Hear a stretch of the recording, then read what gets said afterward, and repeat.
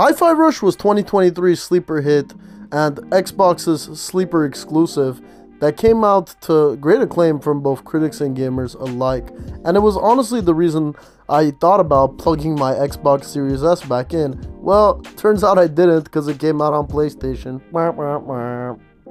I mean, seriously, does the team at Xbox, cough cough Phil Spencer, not realize what they're doing? I mean, as someone who spends way more time on their PlayStation 5 than their Series S, I can safely say that I'm very happy with the fact that games such as this, Grounded, and Sea of Thieves are coming to my favorite platform alongside the Nintendo Switch. But honestly, guys, let's be realistic here from a business perspective. How does Microsoft plan on keeping their gaming division afloat by just handing out their, system seller exclusives? I get it, Hi-Fi Rush is a minuscule example of that. It was a sleeper game. No one really paid attention to it sales-wise, even though the game is wonderful in its own right.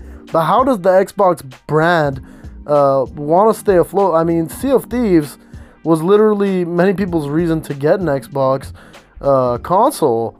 That was a massive game for Microsoft. What's next? Forza? I mean, why are you guys handing them out like Halloween candy?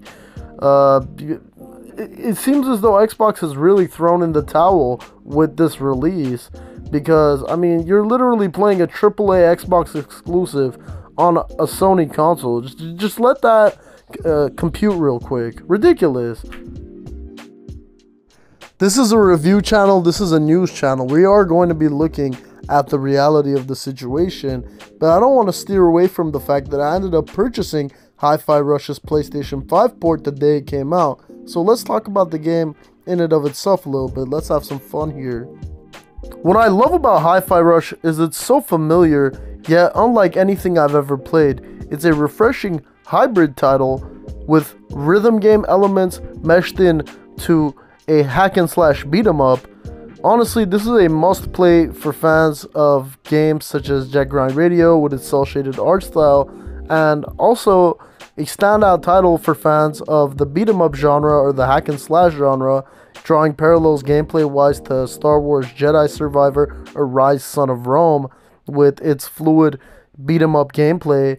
If you like taking down dozens of enemies with satisfying combos being constantly linked together, dodging attacks, and all that good stuff, then this is definitely the game for you, dude.